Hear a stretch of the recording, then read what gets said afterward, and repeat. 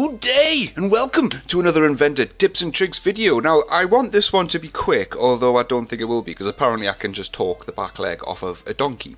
But I've every intention of it being quick and you'll get to the point. Right, what we're looking at today is a command that's so underused, it's so infrequently used by the general inventor public that in a world where Autodesk have brought back everything back onto the ribbon bar, they've still left it off. It's under the modify panel in a part, obviously, because that's what the tool is. We're doing something to a part. It's under the modify panel. It's this one here, bend part. Now, I don't apologise if you've searched the internet for models with bent parts and you've come across the wrong kind of material, then jog on, sunshine, because you'll not find any of that around here. This is professional and legit material. Bend part, what is it? Well, bend part is a throwaway from a kind of a sheet metal kind of world. You're taking an object and you're bending it around a bend line. You know, it is sheet metal-esque. But we can do it on anything. It doesn't have to be metal. It can be a part that's made of plastic. It can be a plate. It doesn't have to be tubular like this one here. I've got this grill thing going on here, which is tubular. It doesn't have to be. It can be a plate. It can be flat. It can be anything. So what you need to get cracking is you need a part, some solid like this, and you need a bend line. But tell me, how do I get a bend line? You're waffling, sunshine. How do I get a bend line?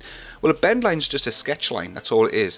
Think of the bend line as the center line, like a pole. You think of it like a solid pole, like you're going to bend this part around. You're going to just like crank it up against it. You're going to whack it against this pole, and it's going to bend around that pole. Well, that's where your sketch line is going to be. So it's usually, think of it as like it's a center line. And it's got to be just a normal sketch. Now, because I'm pro, and I've modelled this to best practices, all my origin planes go through the middle. So I can just create a sketch on one of my standard planes, like this one here, like XZ, and it'll go sliceage through the middleage, like that. There you go, look at that. Yeah, right through the middle. Now, it actually does matter where your bend line intersects, because if my bend line, just say if that axis there was my bend line, it's going to bend it around the center. So it's going to actually bend it. The center of the bend is going to be where the line's intersecting. So if the bend line was sort of touching the front, like tangent face of that tube, it would bend it around that face. If you know what I mean, touching the face. So it does kind of matter where the bend line is if you being precise about it. So whether you go through the middle of your part or you're on the top of a face of a part, it does matter. It will affect the bend. But you're intelligent people. You'll be able to figure that out once you start playing around with it. All right. So how do we now start modeling bend lines? Well, it's just a sketch line. That's all it is. So just draw a line. And the first thing to note here, first tip, is your bend line doesn't have to go all the way through, right? All you do and all Inventor needs for a bend line is a direction. That's it. So we're just going up. It doesn't have to go all the way through. And what you also shouldn't do is make it a construction line, because that just won't work. It has to be a proper sketch line. But you don't need sizes on it. You don't need constraints. You don't need nothing.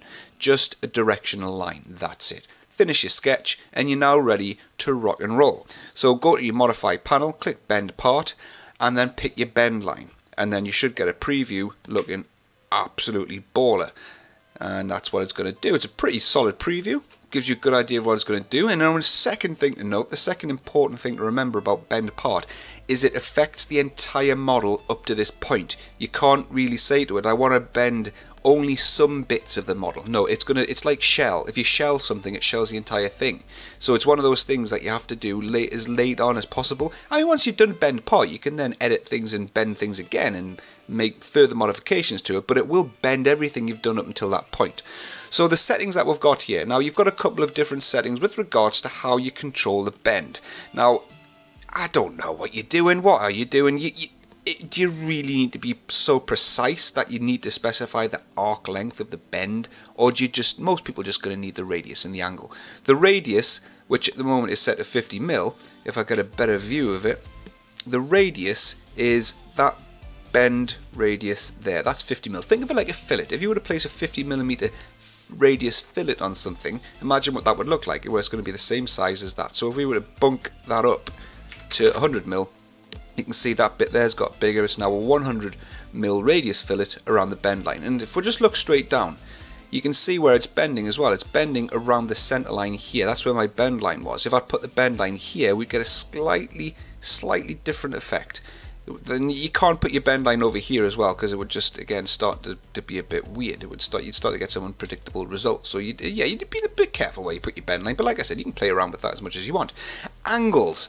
Now the angle is come on, man, I'm explaining this, but you're intelligent, man. You know what the angle's going to be. It's this bloody thing here. It's obvious. So if we change that to 90 degrees, well, you're going to get a perfect right angle between that bend there. So if we were just carry that straight down and then down to there, that's a perfect 90 degrees around the bend line.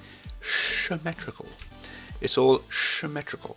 And you can change how it bends as well. So you can say, well, at the moment we're bending on both sides, so we're bending at 90 degrees around this bend line on both sides. But you can say just bend this line here on this side of the bend line, or you can go on just this side. So this bit stays put, and then it bends it around here. You might be thinking to yourself, this is tosh, this is bobbins, where am I going to use this? Or you could be thinking, this is mint. I could have used this. I've done this manually. I swept this. I sketched that out once, and I could have done. Well, you know, it might be useful. It might not be. Who knows? And that's pretty much it. That's all there is to it. You click OK, and then you've bent your part, and it looks pretty neat actually. I mean, it is pretty handy. I've obviously known about it for years. It's been in the product for years, but I used it yesterday when I was just messed about with something. It was this thing here, and it's just to reaffirm that you don't need to be working with a tubular object. I used it for this bit here. So there's a bend line sort of going, I think it's through there. Yeah, there's my bend line there, and I've just bent like a metal plate up like that.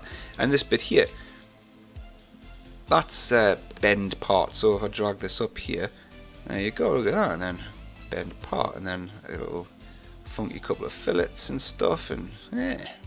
So the application for it is quite large.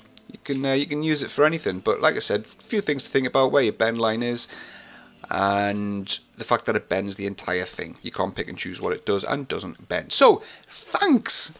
Hopefully you found that useful. If you did, please press like on the video, press dislike if you're a knobhead, press subscribe if you want to see more videos from me, because that's dead good. And thanks to everyone that has subscribed. In all seriousness, thank you very much for everyone that has subscribed. I'm seeing a very steady increase of subscribers every day, and with some people with some funny names. You guys have got some funny, especially the Chinese.